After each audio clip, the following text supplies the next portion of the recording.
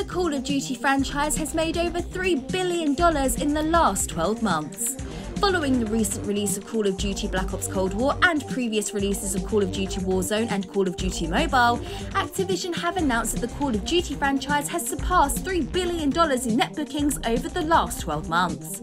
They also revealed that the series has set a new franchise record as it shifts to a shared ecosystem business model. Activision describes the net bookings as an operating metric that is defined as the net amount of products and services sold digitally or sold physically in the period, and includes license fees, merchandise and publisher incentives among others, and is equal to net revenues excluding the impact from deferrals.